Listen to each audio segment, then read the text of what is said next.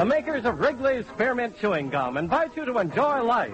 Life with Luigi, a comedy show created by Cy Howard and starring that celebrated actor, Mr. J. Carroll Nash, with Alan Reed as Pasquale.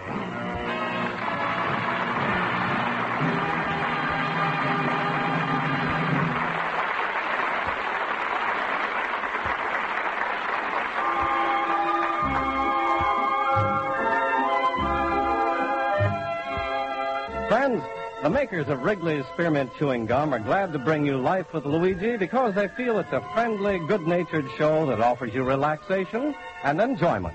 And they'd like to mention the fact that their product, Wrigley's Spearmint Gum, offers you relaxation and enjoyment, too. It's pleasant to chew on a smooth piece of Wrigley's Spearmint, whether you're working, shopping, listening to your radio, or doing just about anything. Wrigley's Spearmint Gum tastes good. It's refreshing, and the good, easy chewing gives you comfort and satisfaction. Now, Wrigley's Spearmint Chewing Gum brings you Luigi, as he writes another letter describing his adventures in America to his Mama Basco in Italy.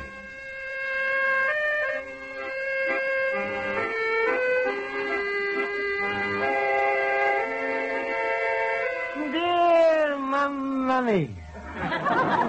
America is the greatest country in the world, and the things that happen here that's never happened in no place else. For instance, you ever hear of a river that's get married? Well, that's happening right here in America. Sure, this is summer. Mississippi River is get married. All day long, I'm a turn on my radio, and everybody is a sing, a Mr. and a Mississippi. But don't think all I'm do all the summer is to listen to the radio. I'm also go to the movies. There they got the new modern invention is called air conditioning. This means you can see a picture and catch a call at the same time. And then last week I went to see a picture with the biggest swimming star. She's called Esther Williams. Mamma mia, that's the call the movie. How that the girl is no freeze to that I'll never understand. But anyway, Mamma mia, tonight is a big night for me because tonight I'm going to be with my first and the greatest love of my night school. And back with my good friends, Shultz, Olson, and Horowitz. It's a funny thing, Mamma mia. We all come from different countries, all born with different languages. Then we come to America, we all speak the same bad English. But with Miss Spaulding to teach us, that's not going to be for too long. Mamma mia, how smart my teacher is, and how beautiful. When I'm going to go to the blackboard, and she's moving my fingers to teach me penmanship, I'm going to think the chalk is going to melt into my hand like a popsicle.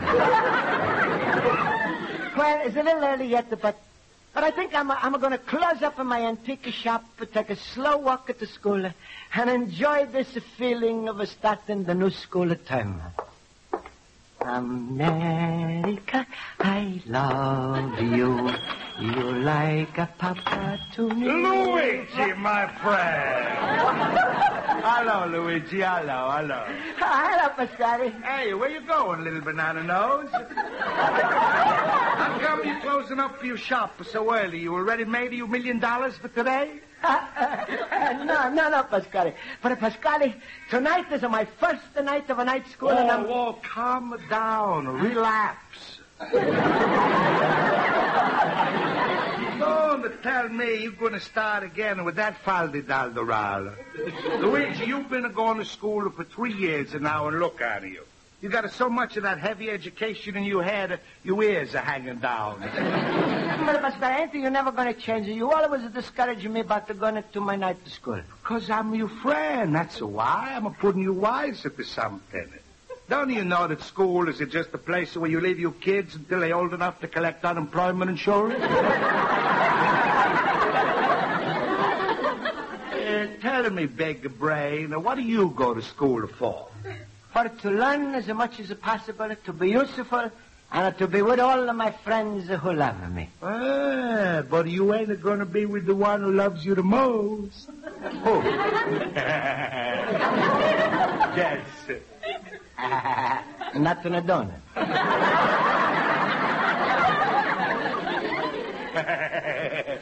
Why not? Rosa. Look, my countryman, I tell you, you should have been with a Rosa tonight instead of that at school. Hey, I'm gonna heard that the name for a few days. Pasquale, how much is your daughter Rosa weigh today? Oh, who's accounting? Yeah, but all right, Pasquale, how much does she weigh? Well, this morning, she tipped the scales at 250. She tipped the scales. Pasquale, how much is she away with about the feet on her? Well, about 275. I'm going to see you marked her down from a 300. Luigi, just because I insulted your class of shipmates, are you getting a sour castic? You know my Rosas that don't weigh so much. Oh, no? When she's a step on a scale, Toledo is have an earthquake. That's no fair to talk about my Rosa just because she's got a crush on you. That's no crush, that's a steamroller. Oh. No, please, Pasquale, that's enough for Rosa talking. I'm going to go to my wonderful night to school. I'm going to just hear my teacher calling the roller.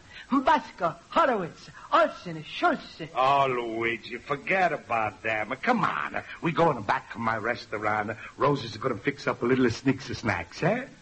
I open up a new deck of cards, and we enjoy a nice, quiet game of canazza. What do you say, little cabbage puss? But don't you understand how I'm feel about my school? How I want to learn this so I can become a citizen and be part of America? Well, Mary Rosa, she wants to be part of America, too. The only way Rosa can be part of America is if they take her in as the 49th state. My countrymen, it's school time.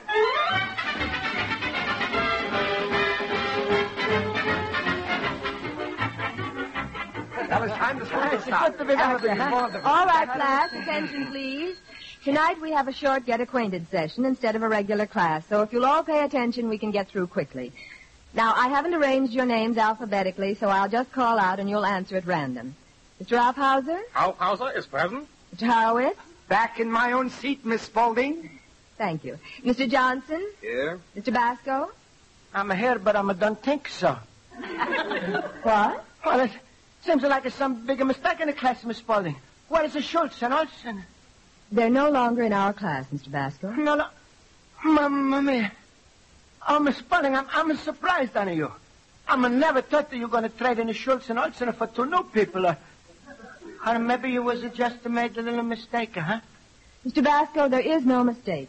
Mr. Aufhauser and Mr. Johnson belong in this class together with Mr. Horowitz and yourself.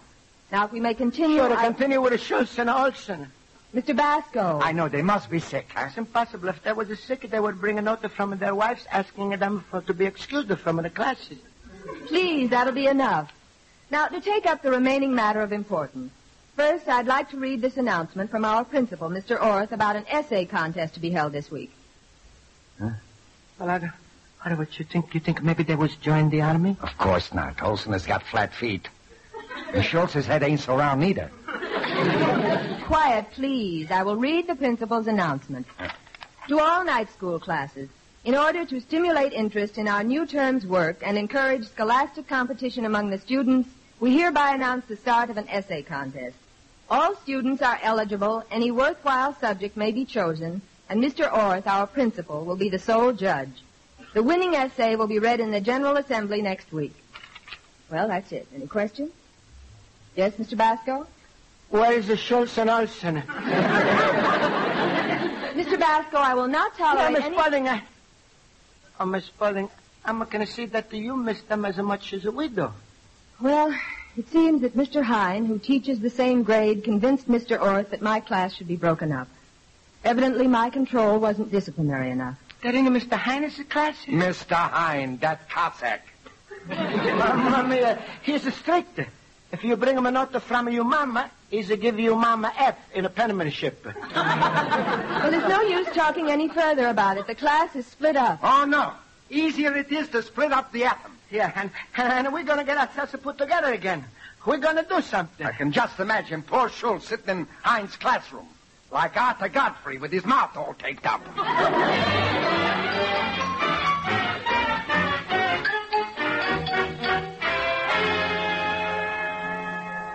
All right, No fidgeting, no talking to neighbors. Pay full attention to me, and we can begin the class. I'll call the roll. Mr. Davis. Here. Mr. Lampett. Here. Mr. Olson. Here. Mr. Shultz. Peekaboo.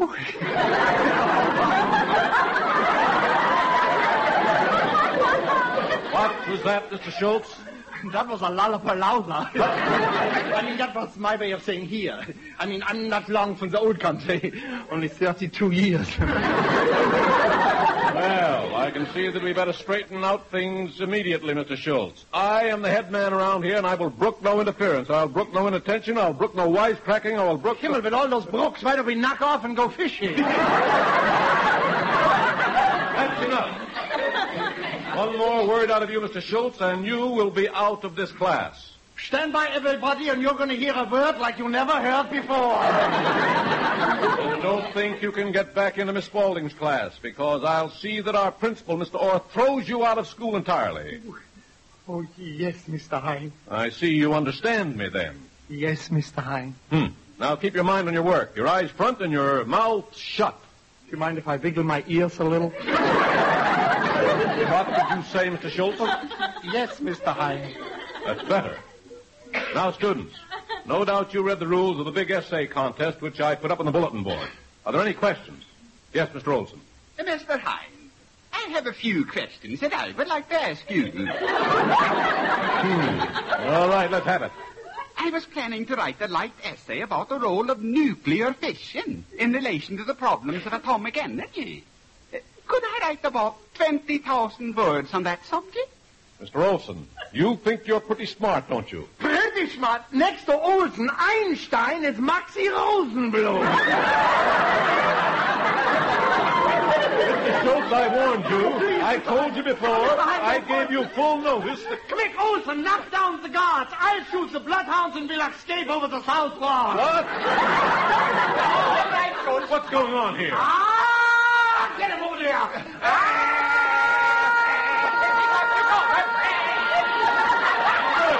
My class is on the rock. Stop shooting, Olson. We are saved by the school bell.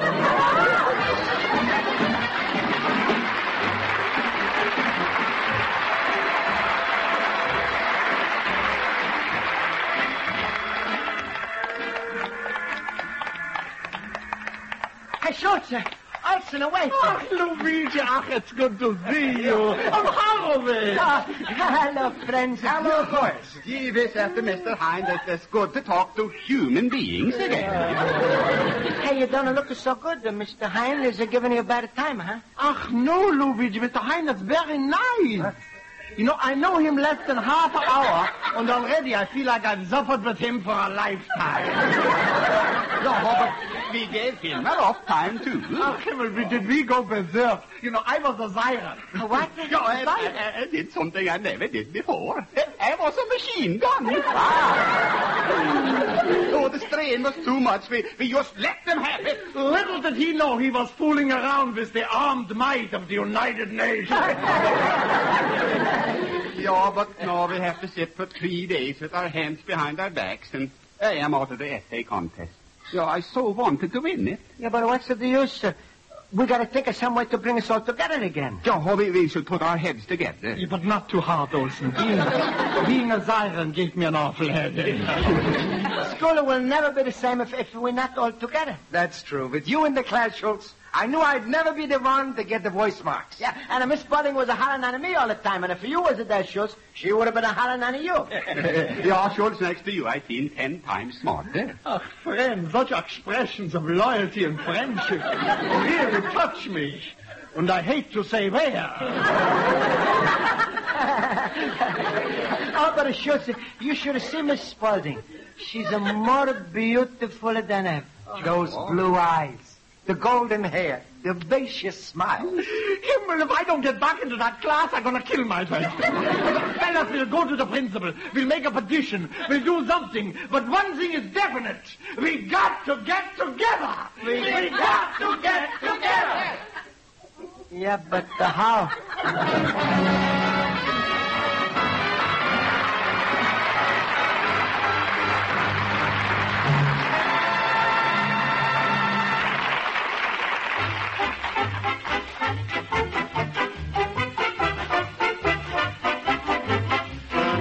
Before we return to Life with Luigi, we'd like to mention that Wrigley's Spearmint Chewing Gum is an ideal taste treat to enjoy while you're working.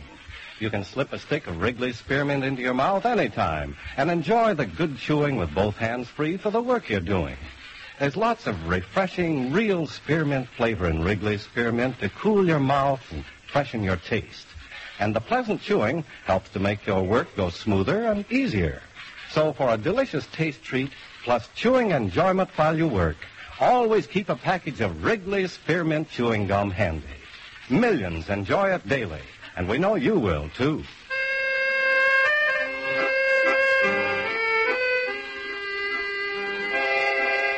Now let's turn to page 2 of Luigi Basco's letter to his mother in Italy.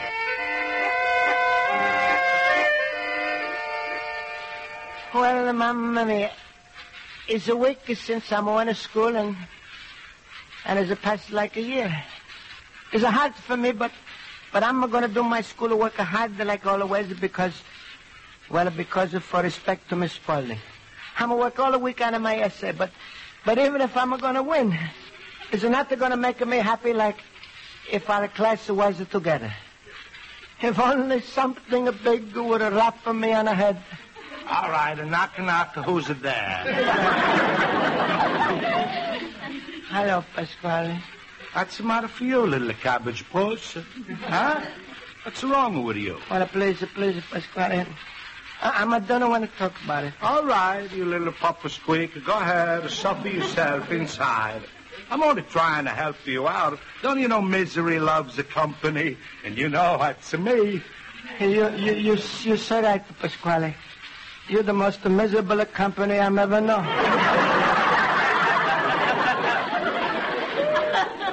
That's a funny thing, and when I'm say it, it come out different. But I'm no mean to insult you, Pasquale, but you always got the same answer for all of my troubles.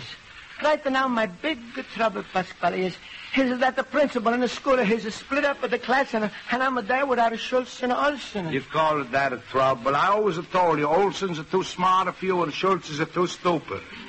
Now, if you was sensible, you would have spent more time with a certain party who's not too smart and not too stupid.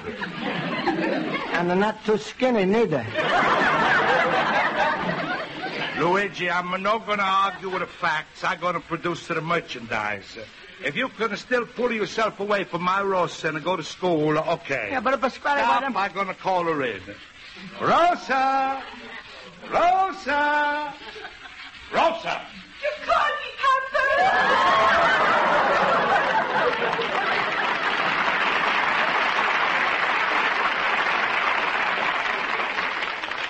Yes, my little Daisy. Say hello to Luigi.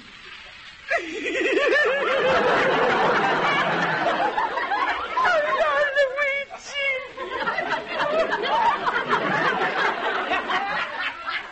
Hello, Rosa. Well, Luigi, say yourself. Is she skinny like a toothpick? Mamma mia, I like to see somebody pick at their teeth with that. Stop, Luigi. You know you and a Rosa belong together like a Flotsam and a Jetsam.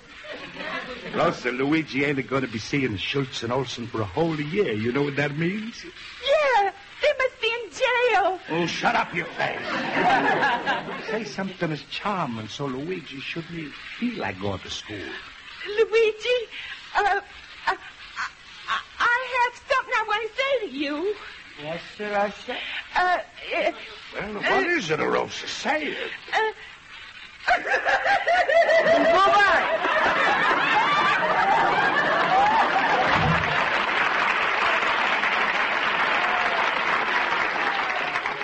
What's the use? I'm afraid I'm going to be always a bridesmaid and never a bride.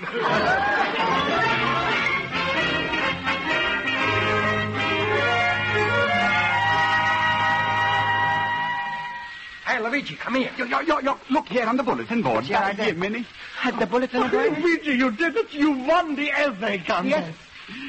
I won you. Well, aren't you the prize pupil? Mr. Ort picked out your essay, and you are going to read it tomorrow to the General Assembly. Yeah, but I'm going to feel better if instead of a good essay, I'm going to get a good idea to bring all the classes together again. Well, I think we better give up that idea, Luigi. We have tried everything, but nothing works. What did you write about, Luigi? Well, I'm got a copy of my essay here. Oh, well, let me see that masterpiece. Mike. Himmel. Schultz, what's the matter? You can't talk. Lightning struck you. Himmel, into my head an idea just pooped. Oh, what an idea. Believe me, friends, when I tell you it's the biggest thing since John Charles invented Thomas. What kind of an idea is it? Oh, yeah. Luigi, your essay may yet bring us together. My essay? Yeah, give me that copy. Oh, who knows? Maybe we can get out of his class. Huh? Tomorrow, Mr. Hine, you won't be mine. Smile, everybody. Be like me, always happy, always laughing. Oh. My rheumatism is killing me.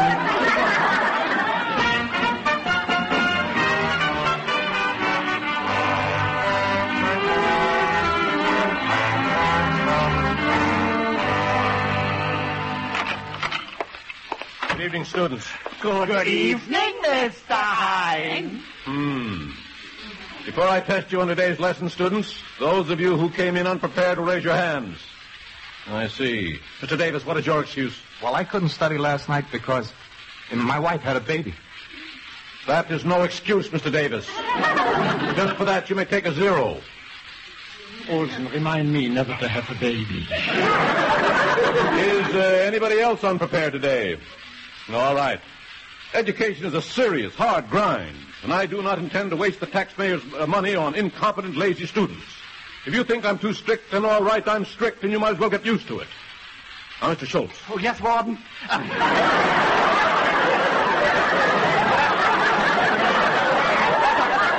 What did you say? I said, yes, Mr. Hine. Yeah. You seem to be smiling so smugly. Well, I'm not. The winner of the essay contest was not in my class.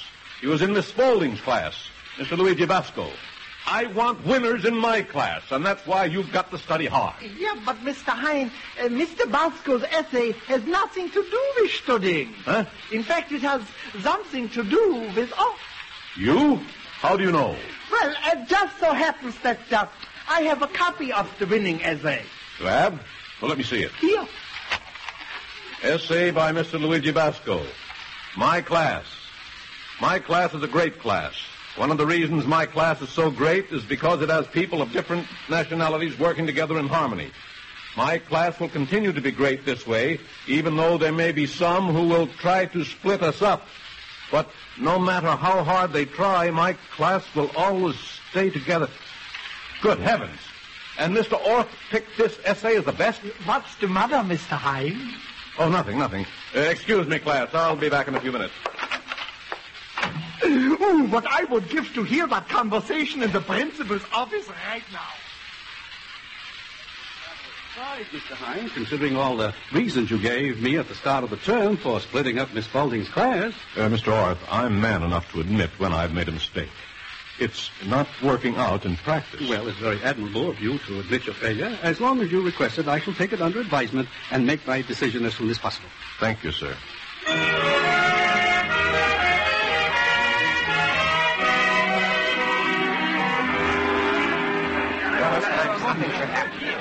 Come on, we got to find Miss Spaulding during this intermission and find out what happened with the class. There she is over there.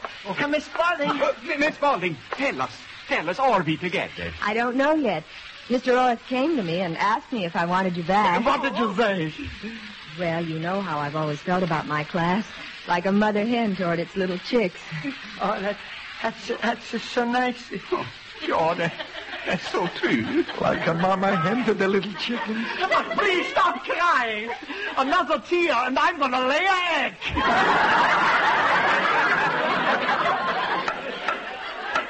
If Mr. Basco will come up to the stage, please, I shall be very happy to present the winner of the essay contest from Miss Spaulding's class, Mr. Luigi Basco. Thank you, Mr. Orth. Ladies and gentlemen, I'm glad you read my essay, which is called My Country. My what? My country. Himmel ist Mr. Hein verschimmelt. My country is a great country. One of the reasons my country is so great is because it's got people of different nationalities working all together in harmony. My country will continue... Mr. Shultz, in that copy you gave me, you changed the word country to class in the whole essay. Oh, Mr. Hein, do you think that I would stoop to such a low, contemptible trick? Yes. You're right.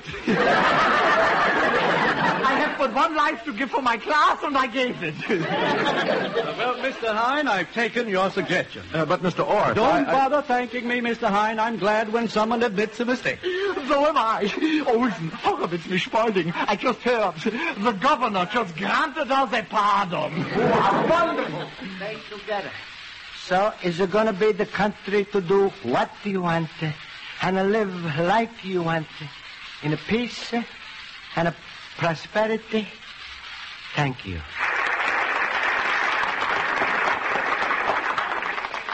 Ah, Luigi, don't thank us. Huh? What do you mean? The class is together again. What? Luigi, thank you. Mamma mia.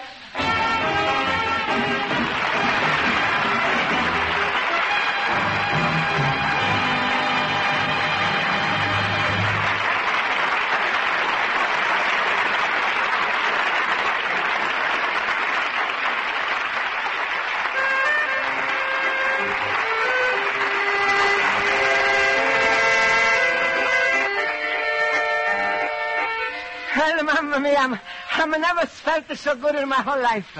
Shultz and Olson, they're now back in Miss Spaulding's class with me and Horowitz. And I'm feeling so happy again. And if you think I was happy, you should have seen a Shultz last night. When Miss Spaulding was called on him for an answer, and he's got his first 0, he was the happiest man in the whole world. You're loving his son, Luigi Vasco, little immigrant.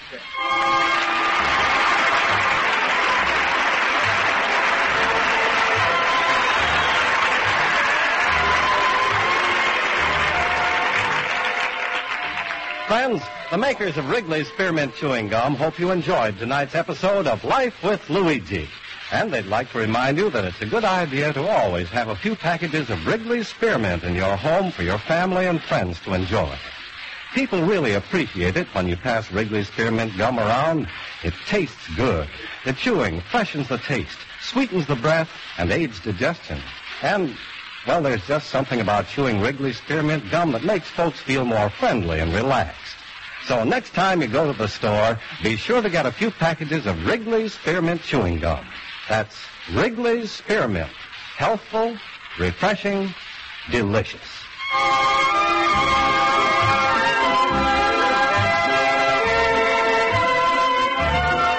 The makers of Wrigley's Spearmint Chewing Gum invite you to listen next week at this time when Luigi Basco writes another letter to Mama Basco in Italy. Life with Luigi is a Cy Howard production and is directed by Mac Benoff. The script is written by Mac Benoff and Lou Derman.